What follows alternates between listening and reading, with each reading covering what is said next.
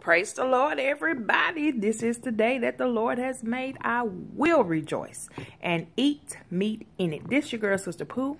I'm coming to you today with the word of the day. The word of the day today is, I'm going to spell it. This is so funny to me.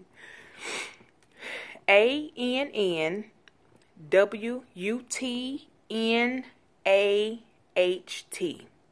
And whatnot. You know, and I don't even know the definition of and whatnot is, but usually people use that at the end of the sentence, and that means I would say it means, you know, etc., etc.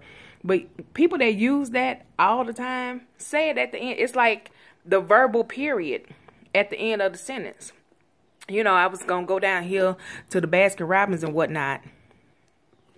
Then, you know, I picked the boy from school and whatnot. And what?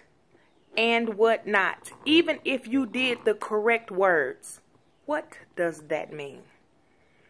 But we sure say it.